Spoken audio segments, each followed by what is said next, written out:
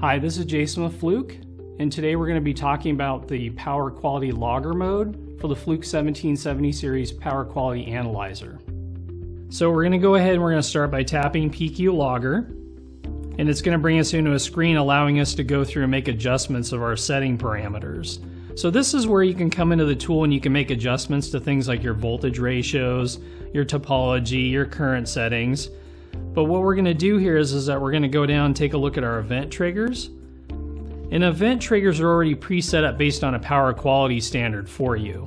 So you don't actually need to go in and modify these unless you want to make changes from a standard. But otherwise they're already preset up for you. We also have the ability to scroll down and we can make modifications to the transient triggering. We have rapid voltage changes as well as it can do inrush capture.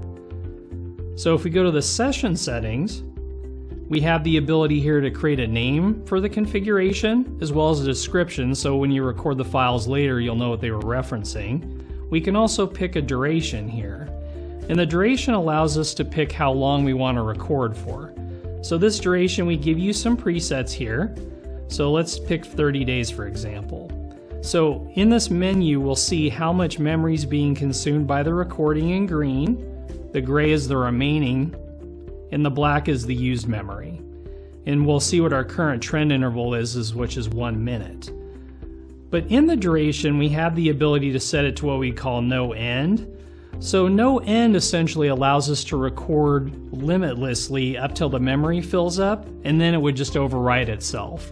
So this way, if you need a semi-permanent or permanent recording installation, you could put it into a no end configuration and leave it there and come back when you need data when an event's occurred. We're going to go ahead and tap done here. So we also have trend interval. So trend interval ties into the resolution of the trending data itself, which will be min, max, and average trend data. So the trend interval here will be 1 minute, but we can set it for as low as 1 second, or we can increase the time for increasing the length of time recording that we have. And so in this case, it doesn't have anything to do with your event capture. Events are still captured when they happen. So we're done here.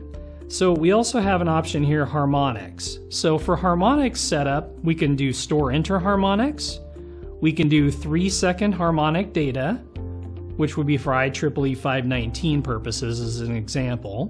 We can also store 10-minute super harmonics, which are 2 to 30 kilohertz harmonic frequencies.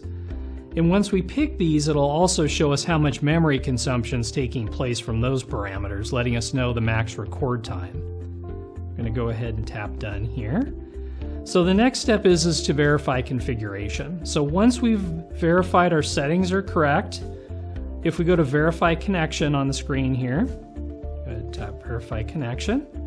So that'll put us into a screen here which shows our live active voltages, our power as well, and also our current numbers. So if we go ahead and we click verify phasor, we get our vector diagram, and we can also go to verify scope and look at waveform data. And we can also go to the topology, where we can change from a Y to delta here if we needed to, or a various power configuration. We can change the nominal voltage as well as the nominal frequency from here. But we'll go back to verify meter, and we'll see that when we're in the verify meter screen, we have red indicators for the B phase, there's an X indication, and an orange start indicator. All of these tell us that there's a problem with the current configuration. And so what we can do here is that we have the option to correct digitally, or we can do autocorrect.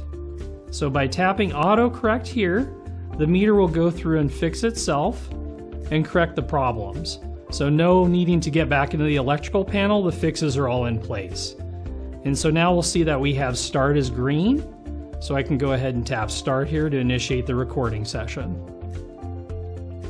And so right now we'll see that this recording is started. So we have REC at the top of the screen, and we also have a flashing green power indicator indicating that the recording is indeed in progress.